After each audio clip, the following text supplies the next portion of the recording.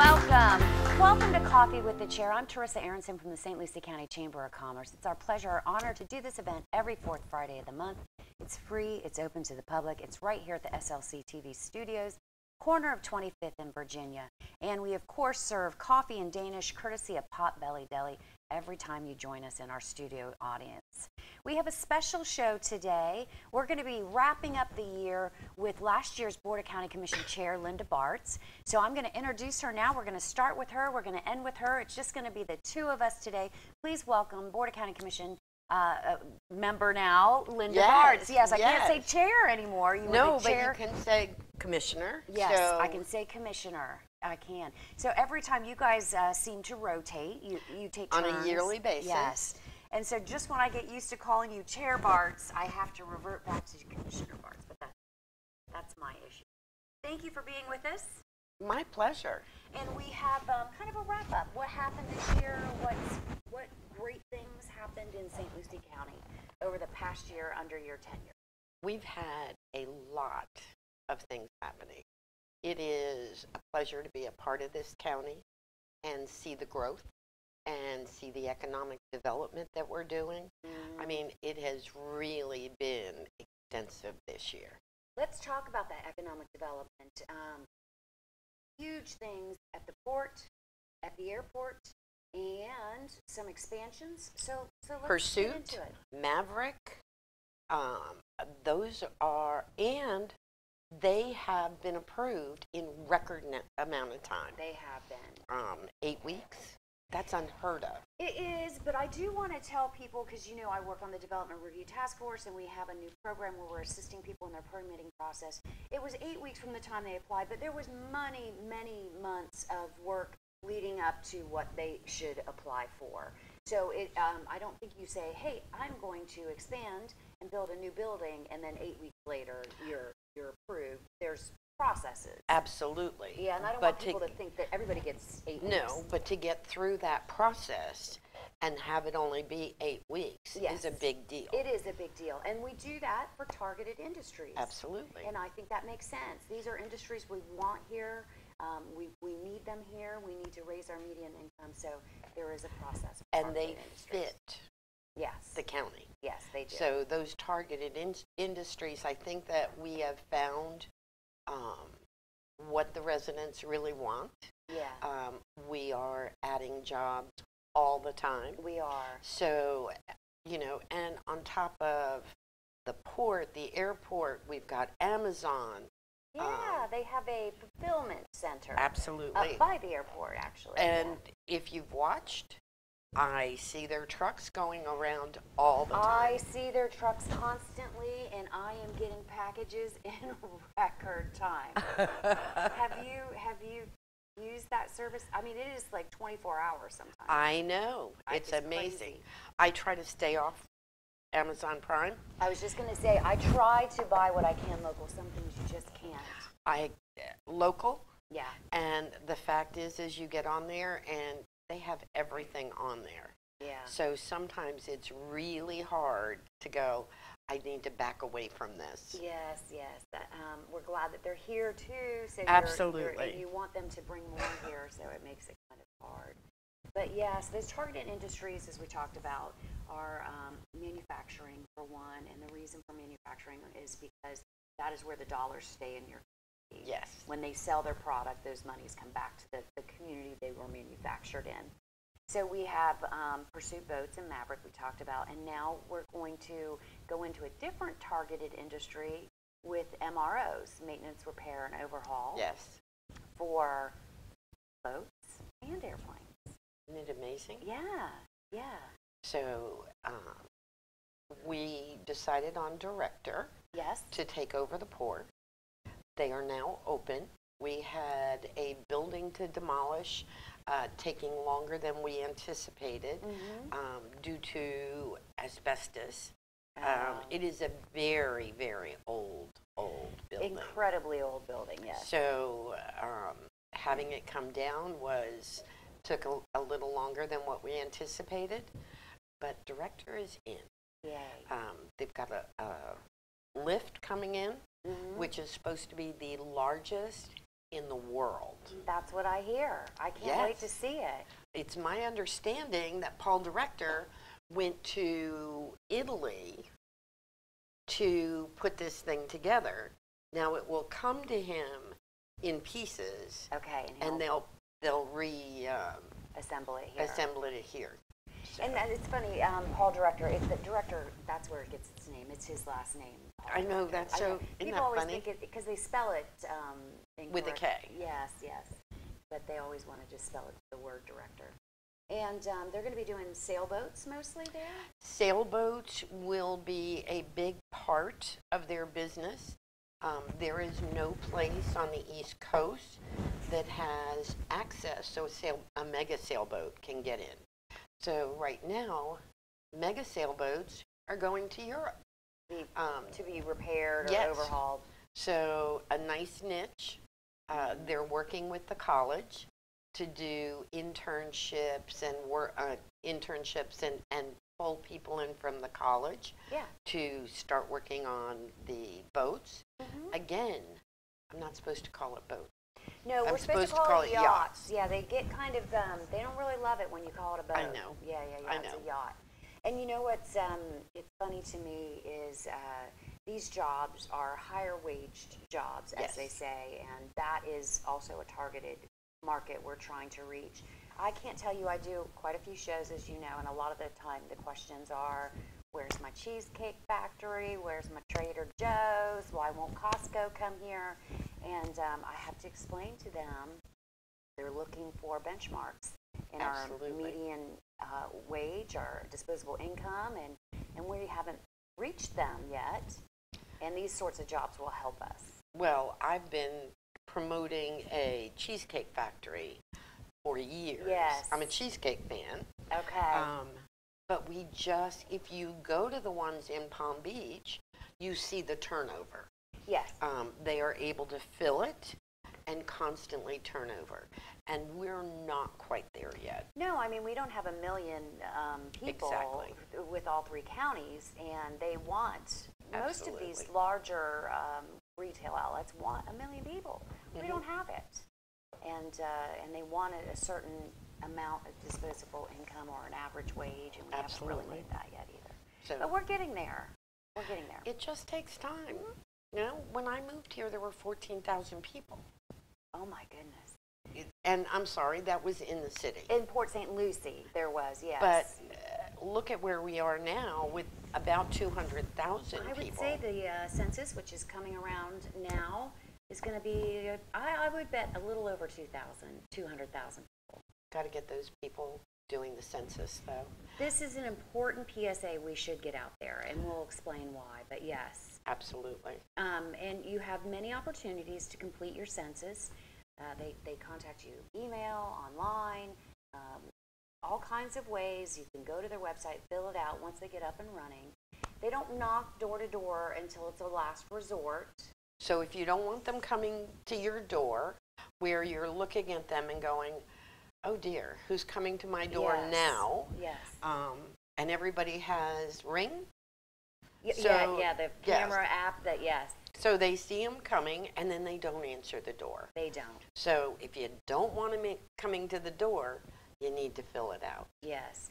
And we fill it out as part of our community service because we receive funding based on our census. So for every, I think, child or adult that isn't counted, it's tens of thousands of dollars that we lose out on. For each child, it is my understanding, or anyone. Or any one person. Yes, it is about $1,600 that is left on the table for coming to the state and trickling down to us. Yes, for all the services that are federally funded. Absolutely. Yes.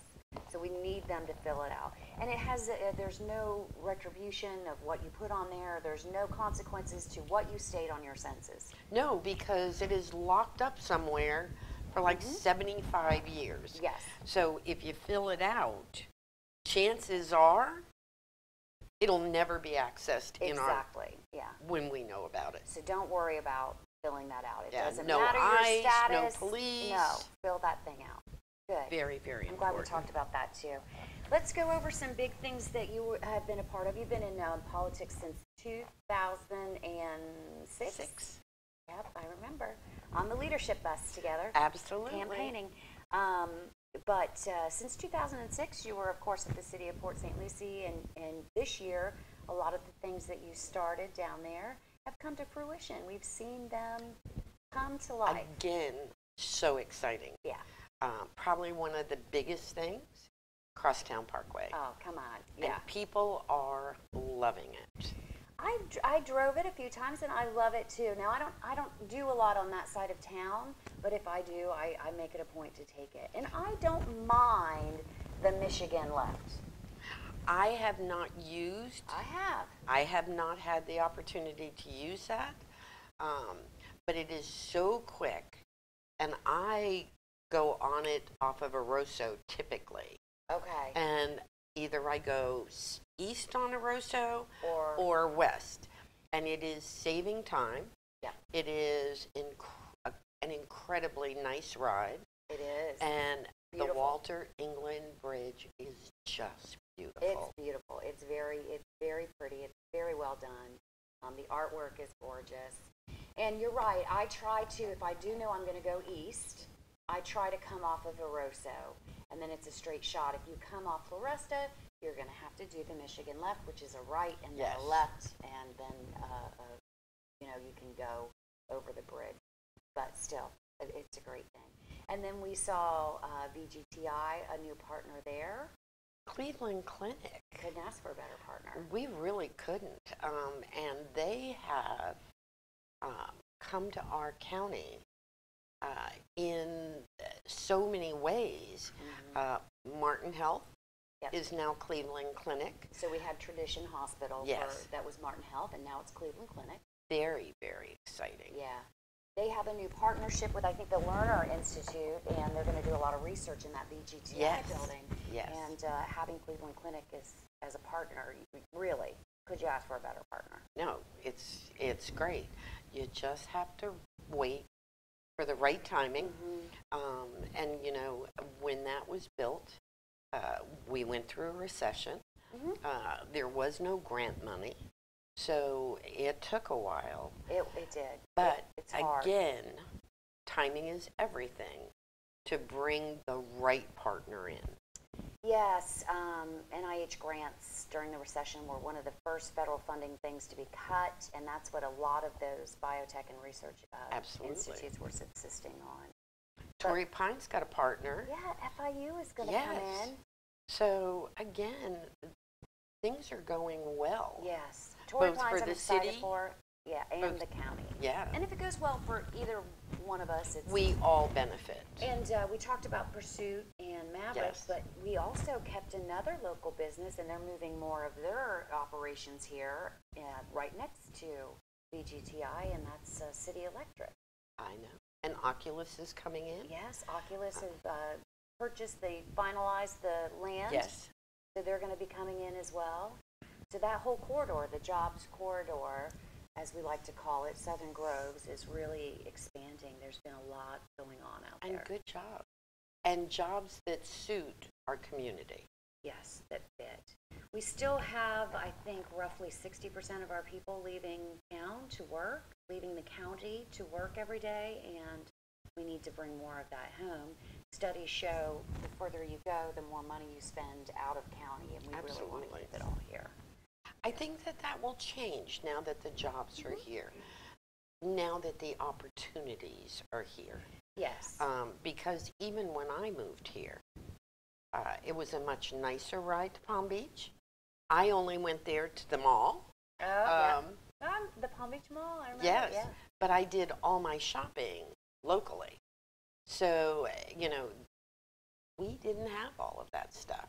I understood people leaving the county to do that. Yeah. There just wasn't the opportunity. But I think as people see the opportunity, the expansion, the businesses opening, I think we'll see those numbers get better. I think so too, and I'm excited about that. And I think that we not only us locally, but the state is making maneuvers to help us in that vein by expanding on their career and so we see that going on as well.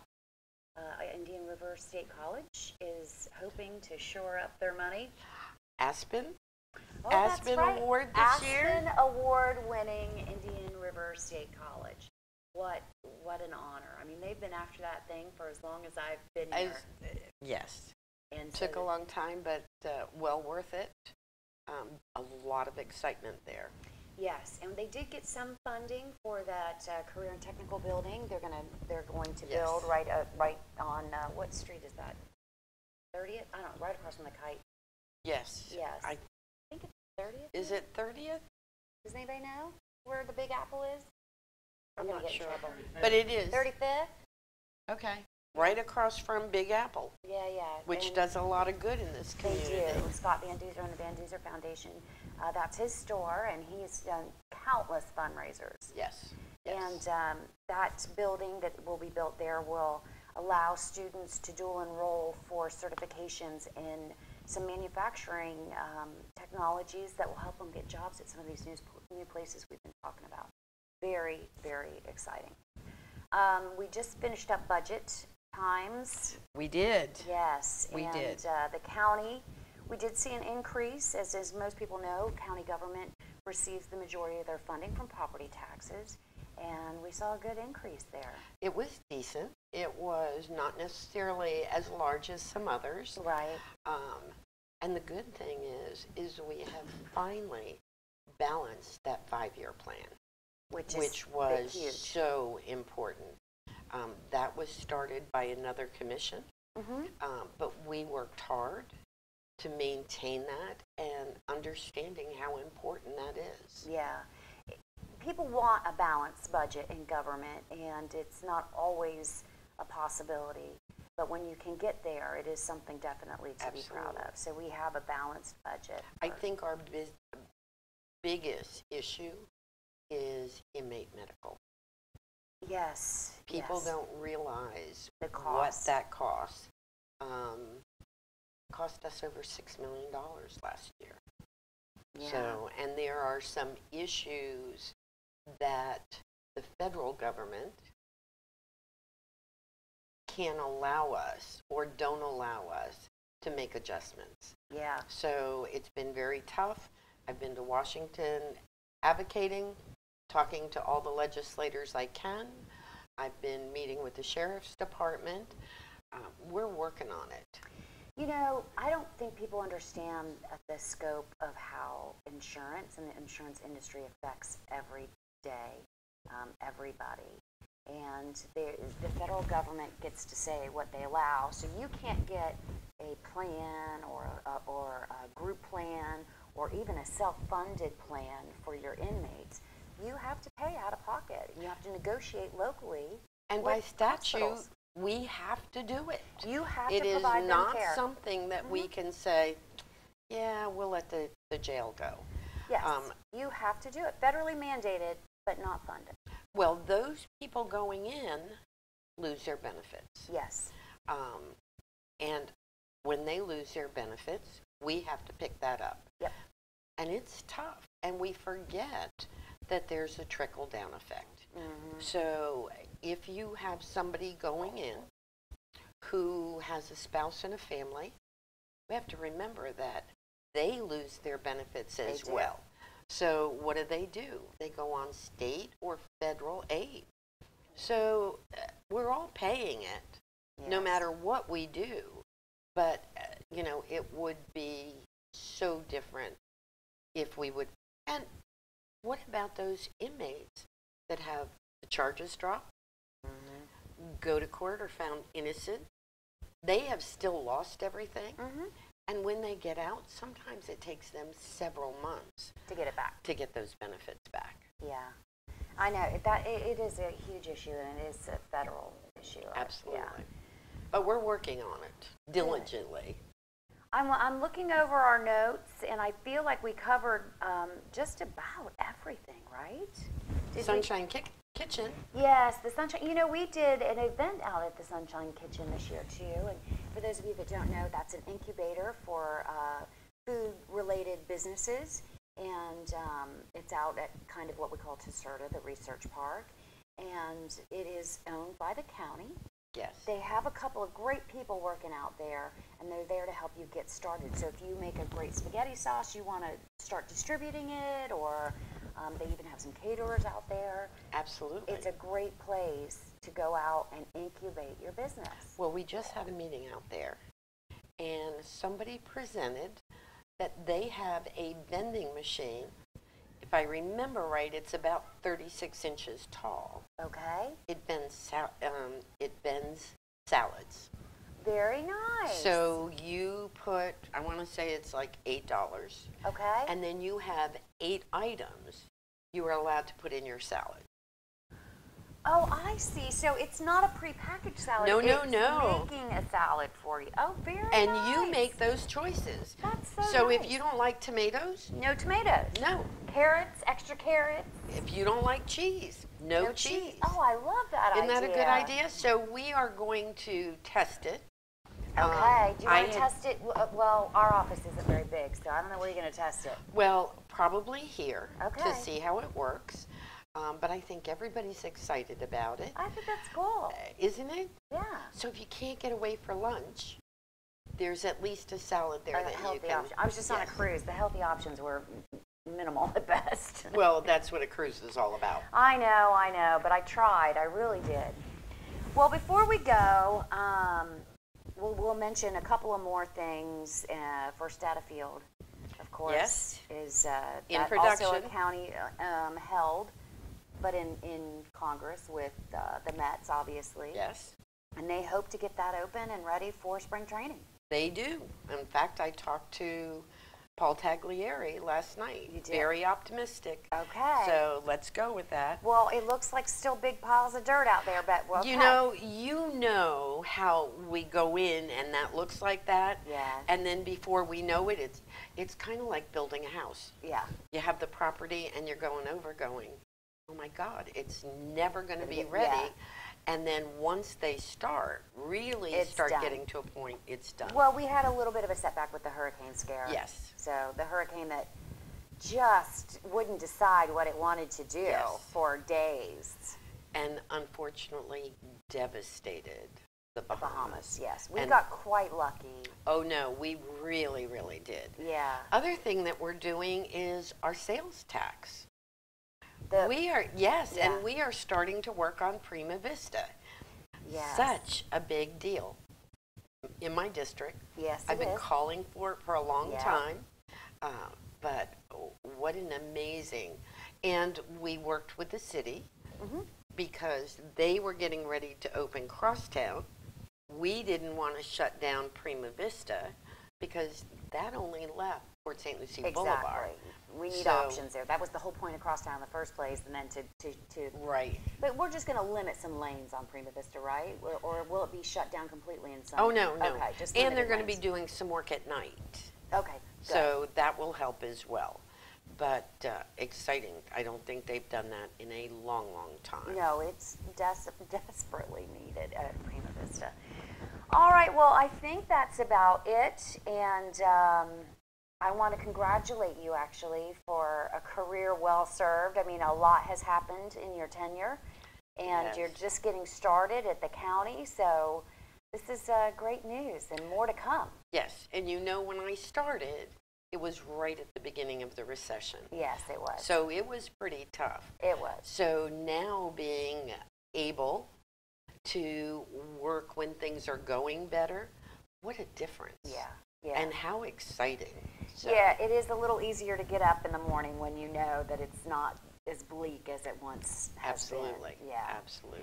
And I know that you have a lot on your plate still and a lot that you're advocating for you want to see happen before anything else. So I appreciate it. I want to thank our staff. We sometimes say goodbye to, but I always get everybody back. So I know I'll see you again. You guys fill in for one another. So it won't be the last of you on our show. I hope not. No, it absolutely will not be. But thanks to Mike and Flynn here in the studio. Of course, to Potbelly Deli that provides our coffee and Danish. You can watch the show on Comcast 28 or Uverse 99, and also our YouTube channel. Please head over to our YouTube channel. Don't forget about our sponsor. our sponsor, who was our sponsor this year? Next HCA? year. HCA was. But we're going to A&G Pools. We are. So we this show was actually a freebie. We didn't have a sponsor today, but we're going to A&G Pools starting in January. Again, wonderful. They give back to the community A lot. So many ways. Yeah. But a big thanks to HCA, who was our partner this past year. We really did enjoy it. I forgot that you also go through a reorg. We do. We do. We have to resell everything every year. It's kind of like having to get reelected every year. Yes, it is. Yes, it is. Well, thanks to everybody. Thank you to our studio audience for joining us today, and we appreciate it. Until next time, everybody, have a great day. I like going through the whole show like